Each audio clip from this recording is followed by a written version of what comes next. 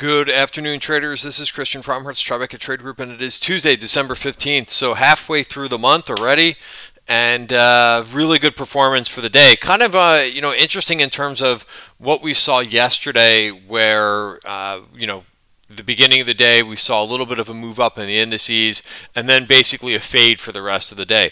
Today was quite different. Today was a little bit of gap and fade, and it kind of looked like for a minute that it was going to be a little bit similar to yesterday, and then all of a sudden we basically took off like a rocket to the upside. So for example, if we want to look at the 5-minute here in the S&P, right, I got the 1 hour up, and basically we're basically back to yesterday's highs, by the way. So kind of interesting the way that works.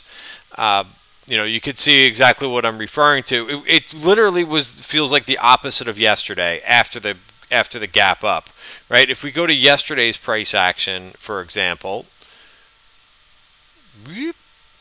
right, we had where are we here? I guess. Oh, this was the overnight session.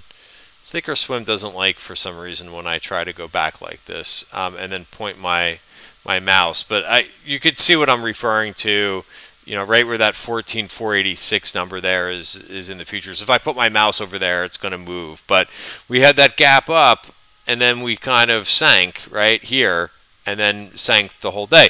Here we did the exact opposite. We kind of sold off there in the first half hour, found some support, and I actually put this out a couple times in the room. We were coming into the bottom of support, and then we took off to the upside. Let's just wait for my charts to adjust here for a second. The value area is off just a little bit there, but yeah, and then we're basically back to yesterday's highs. So just kind of funky tape. And really where there was outperformance for the day was in the small caps. So that looks like a bad print there. But, that actually took out yesterday's highs, no problem. And here was this, right around 11:30, this broke value for the day. And then basically a 45-degree angle up and to the right. Very impressive for the small caps again. Right? So we're looking at now in the small caps, what is the RSI in this? It's a 75. So we're getting pretty blistering. I call it a blistering pace that we've seen in the small caps. Notice, again, there's been really no pullback in the small caps at all, right? We've got a couple red bars in there too, but since the election, man, has it been some strong performance. And I've compared this before. I won't do it again. Yesterday's video was on the longer side. In yesterday's video, we talked about quadruple witching and the mechanics behind quadruple witching. So if you're interested in that, take a look at yesterday's video. I kind of go through it and take some time, walking through that. And one of the things that I've said before is that there was this huge outperformance, small caps, back at the end of 2016. So this looks very similar, and I've done it in previous videos. I won't do it in this one, but it's even a bigger move that we're seeing now compared to post last election too, but just interesting. I don't know what the reasoning is for that, and sometimes you really don't need to know the reasoning.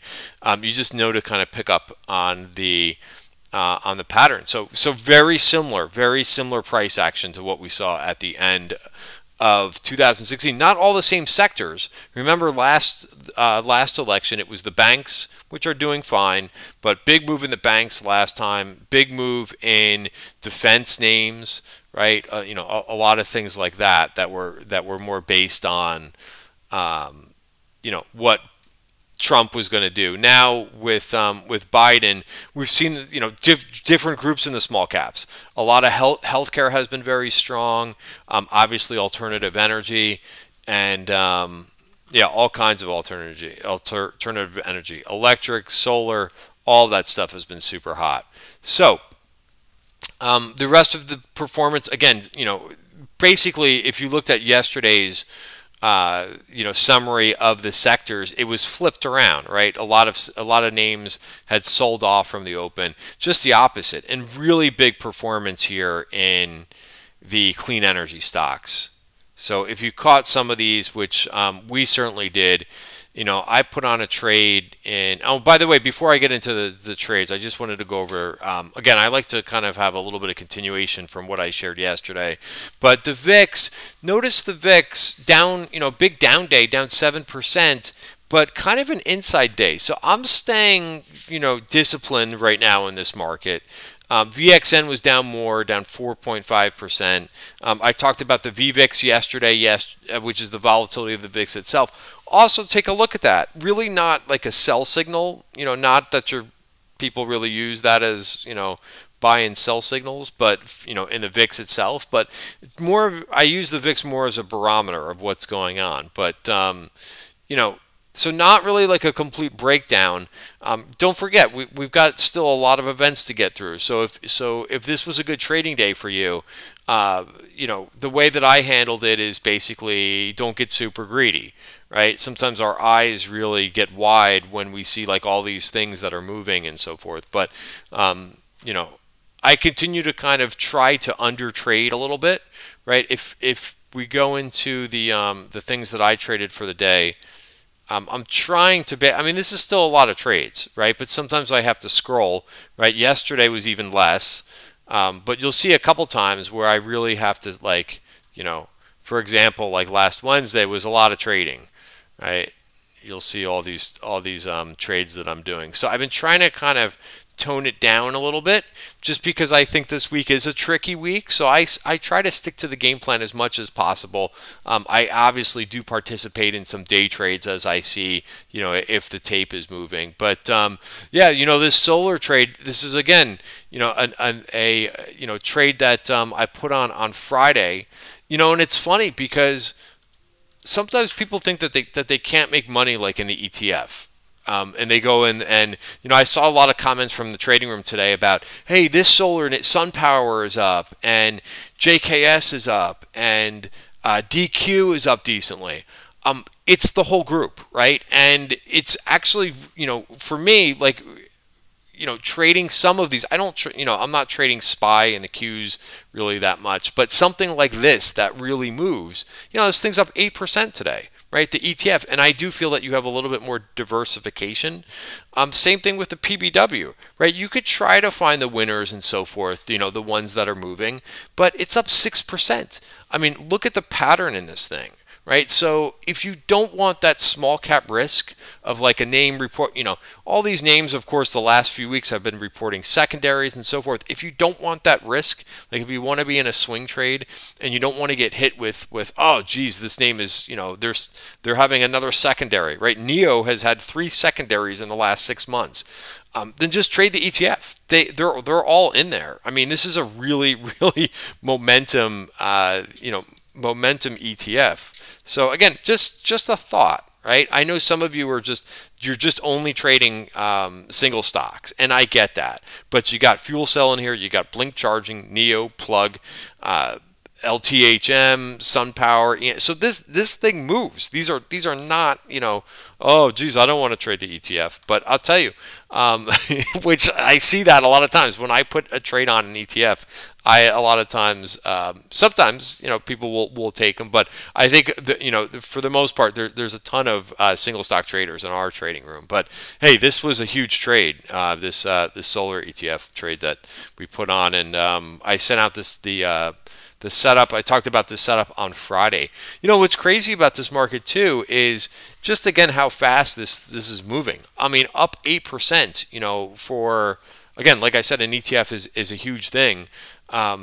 But also just in single stock. So I tend to if I do something like that, I played with a little bit of this XPEV that we put on yesterday. I was able to take some targets in this one. This Reggie was absolutely phenomenal, right? This is another one that, since we called this one out on Friday, remember, this was a name that I talked about. I was looking at this a week ago and it just never triggered. And then the funny thing about this was on Friday, again, a lot of the game that I talk about that you have to do, or at least that I do. And again, this video is for information purposes only, not giving out any advice or recommendations. But for me, it's a lot of just setting alerts where I care in names, right? So I had an alert on Friday set at 61 61.30. And again, what's funny about this was I was watching this name early Friday on, right? So if we go to Friday setups,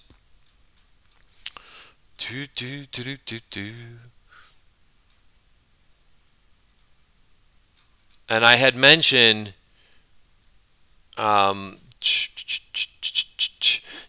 right around like 2:30 on Friday, I said, because I had it in the watch list for last week, and it was one of those names that just, it wasn't down, it just didn't participate. But I said, it didn't really work in this week's watch list. I said, I still have an alert on the break of value at 61.30, right? And then literally at 2:30, that was, and then at 2:56, like 30 minutes, somebody must have heard me, because it broke out of value, and that's where I established my trade. And so again, really nice to kind of catch this one that early. And where's this one? So yeah, I did take a few targets in this one. 72 was the last one. So again, I mean, you're talking about, a lot of these, you've noticed that I have been trading a little bit more stock. And I tend to do that too when I think there's enough volatility in the stock. I mean, this is about a 20% move in a couple days, right? And it's just a little bit easier. It's just a little bit cleaner for me to trade the stock. But, I trade a combination of the two. And, if something is not that high in implied volatility, right, it's not that expensive, I will trade the option, right? I've been doing that in PayPal as well. So, that is that. XPEV hit 2 targets in this one. Again, one that I just put on yesterday, a $5 move, like a 10% move in a day is just phenomenal, right? Sona was another big one. This was a setup that we talked about, that I mentioned earlier. I got out of this one. Notice where this thing stopped, right? Thank you value areas right at the top of value, right? So some news, I think they signed some contract. I was just looking for a quick trade in this thing, and it managed to really power through. So again, another setup from the setups that we put together in our charts and swing trade setups in Slack. Again, I use one of the most advanced systems for our traders here at TTG. Right, but it really helps things be, super organized. So any trade that I get into, a lot of the trades that I get into for swing trades, I've been sending out videos. I did not send out any videos today because I don't think did I add a swing trade today? We talked about Apple pre-market. I said Apple had a chance to go, this morning. And where did this line up in terms of Apple from what I sent out pre-market, or set around right on the open? Right, so you're getting there. So if you're looking for a short-term target in Apple, again, we went over Apple. I said Apple has a chance, right? There was some news on Apple about iPhones and so forth, right? So 180, 128. So we're almost there, right? So again, this is a lot of times how I'm basically lining up the trade and saying, hey, you got to break a value. You got good momentum on it. Break out of value at 125. Here's where you want to plan your exits, right? So there's another setup, right? Lowe's is one I did not take. I looked at a couple times today. Wow, it actually closed on the highs today. Again, I'm being pretty selective in here. Again, why am I being selective? See yesterday's video. I'm being a little bit selective because we got a big week, right? Tomorrow we got Fed Day. Am I personally expecting anything from Powell tomorrow? No, not much. But as I talked about in yesterday's video, he could, of course, say something about inflation that upsets the apple cart. And, so I tend, no matter what, even though I'm not expecting anything major from Fed Day tomorrow, I still play a little bit conservative, right? I've been having a great month, having a great year, and at this point, yeah, I'm kind of saying at this point, maybe not push it too much into the, oh, wow, look at this. Right, there's a merger talk, Tilray. I'm sure somebody's got some stragglers on in that piece of Tilray. So let's see if somebody has posted it already. There you go. Interesting. There was this big GRWG. So there's that. Let me throw this on Twitter as well. I'm sure people are going to be very excited about that one. Let's see what these names are doing.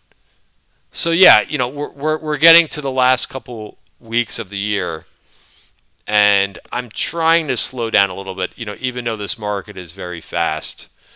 So let's see what this name's doing. Oh, there you go. That's all the way up to $8. Congrats. Sorry, I'm being a jokester. Remember this name was 300? So that's on the tape. Right. Someone just said in the room. So there's a chance if you were that one soul who got long Tillery at $300, you're telling me I got a chance. So anyway, yeah, just to kind of round up. But Lowe's looks like an interesting play here. You know, breaking above value. And again, I'm seeing this in a lot of different charts. I'm also seeing, by the way, you know, some names today, right? If you look at this at the list of sectors, you know, performance wise, not every group, you know, like the semis didn't move that much today. AMD was fine. But, you know, if you feel like you're in some names that didn't move, there's nothing wrong with some names consolidating a little bit. By the way, here's GRWG, which I thought was a good setup today too, right? You know, what I like to do is kind of look at these 1 hour charts and wait for the price to kind of recoup that trend. You know, a little bit of consolidation here, failure here, failure here. Again, short term, you know, short term stuff, right? And then all of a sudden this thing gets going and now is above that 200 period moving average. I look at these 1 hour charts a lot to see these short term trend changes. All right, and then finally, just what else did I trade for the day? That's it, and just was kind of managing trades there at the end of the day. But Sonos was nice. I added back. You know, I started a trade yesterday in PayPal, and you know it got off to a great start. And then on yesterday's dip, on today's dip, right? I want to be buying some of these things where there's a little bit of a dip. I waited for this thing to make sure it stayed above value, and then I added to it a touch. A couple other names that I'm watching for tomorrow. Microsoft. Right? I would keep an eye on this name. So, you know, here is my thought on Microsoft.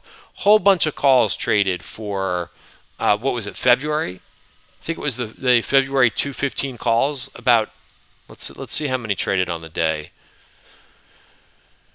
Let's see, 14,000 of the February 215 strike calls traded. Notice what this thing is doing, right? It's just smack in the middle of the value area for the month. So set an alert, 218, and if you really want to get a jump on a trade, if you think it's going to break higher, you know, you can start at what I always say that, you know, a trader can do is start a position when there's no signal if you really want to get involved in it, or just set an alert, right? Just like I talked about in that Reggie stock, right? Set an alert at 218. Look at how coiled this thing is. Once it gets going, you know, this could really have a chance to move higher, right? This thing has been going sideways for a while, so set an alert at 218, and you can wait for it, right? I know that a lot of traders have, you know, they have ants in their pants, right? They're like, I got to trade it. I got to trade it. I got to trade it. And if you just wait for the signal, right? We've been talking about that for weeks in Amazon, right? For a while, I was getting two questions a day about Amazon. I'm like, just set the alert, 3217, right? And then you don't have to watch it, right? You don't have to sit and painfully watch this chart that's been doing nothing. Set the alert at 3217 or 3220, and then if it triggers, then you go, right? But I think so many times what traders try to do is they want to time it perfectly. Just sit with the alert, right? Because obviously, like, if Amazon gets going, right, and breaks out of value, so I don't mind being a little bit late. I would be looking for a move up to here, right? So I don't care about timing it perfectly, right, while it's going sideways, right? And that's what the value areas, you know, give us, you know, a sense of if something is in a range and where to watch it, so that I don't have to sit there and watch Amazon all day long. Just set the alert in your trading system and forget it, right? Set it and forget it. All right, guys. So that's a couple things. What else? A lot of calls today, and what was it? STX. No, not STX. What is it? Just to kind of give you guys a couple other ideas for the day for tomorrow. If we go to our option activity, oh, interesting, big Zillow trade that hit right at the end of the day yesterday. So again, Zillow is already broken out, right? My opinion on these breaking out of value, right? Now it's a little bit late. Now I own this name in the TTG trend portfolio, but it's a little extended here, right? If I can catch it on the first or second day of the breakout, I'm all about it, right? But if it's the fifth or sixth day, I go on to the next one. Nevertheless, there is some in that. Here is the GRWG trade where we saw puts being sold in a call spread. Here was some of the Microsoft order flow. Where's the other trades? I must be missing some of these trades. Sometimes I don't always carry them over to this channel. But not Seagate. What's the other? I'm drawing a blank here. Anyway, I'll think of it. There's another one. It's driving me crazy. But anyway, that'll be to the end of today's video. If I figure out the symbol, I will let you know what it was. Oh, let me see if I can find it here.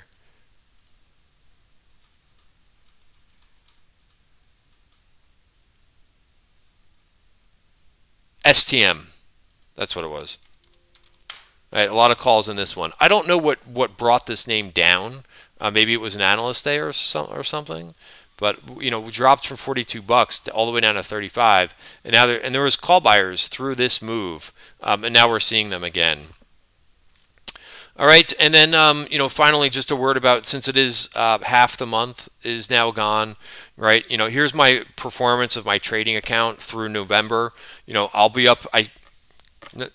Knock on wood. Well, so far I am up nicely. So far in December, so hopefully we'll continue this trend. You could see my performance right on my Twitter page. I'll continue to do that. I think that I encourage more traders to do that online. I continue to see very few traders. I'm starting to see it a little bit more, which is encouraging, to show their performance. But we'll be doing it every month, and going forward. So we did it every month of 2020, starting with January, and continue to do that trend. It's important to be transparent. There's a number of people who are being, I think, that are, that are more, tweeting things to be deceptive, right, than actually what their performance is and how well they're doing. So this is our one, trading program that we have, which is my trading account. We also have two other programs too. The watch list program, which has continued to excel. I think we're up close to 30% now for that program that we started in August. And then of course we have the TTG trend portfolio, which is for traders who want to have a portfolio to kind of hold rather than trade in and out. So we've got three really nice programs. I'm super excited about 2021, and you could check us out here to sign up for the Tribeca Trade Group membership. Thanks for watching, guys. Have a great night. See you tomorrow.